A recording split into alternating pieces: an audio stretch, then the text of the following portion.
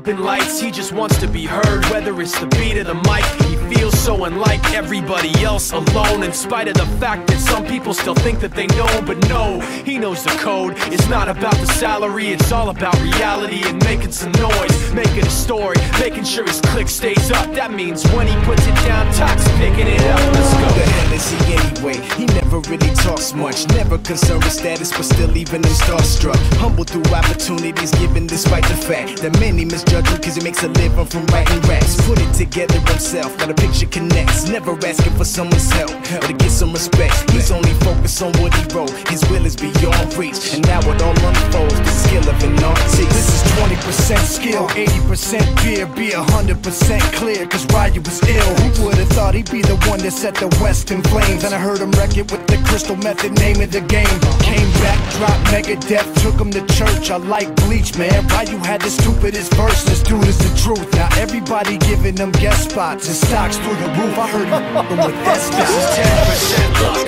20% skill, 15% concentrated power of will, 5% pleasure, 50% pain, and 100%